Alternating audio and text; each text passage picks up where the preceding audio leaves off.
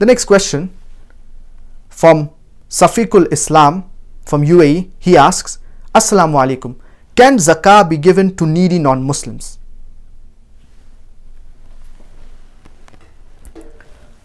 Allah subhanahu wa ta'ala says in the glorious Quran in Surah Tawbah chapter number 9 verse number 60, إنما الصدقات للفقراء والمساكين والعاملين عليها والمؤلفة قلوبهم وفي الرقاب والغارمين وفي سبيل الله وابن السبيل. That zakat can be given to the poor, to the needy.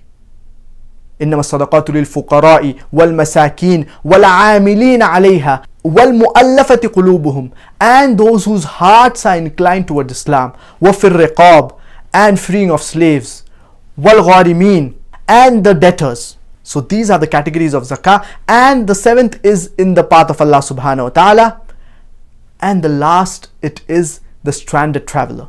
So these are the categories of zakah. These people, they can be given zakah, that is obligatory charity. Zakah, obligatory charity, can only be given to Muslims. There is one category of zakah that can be given to non-Muslims, and that is mu'allafati qulubuhum, those whose hearts are inclined towards Islam.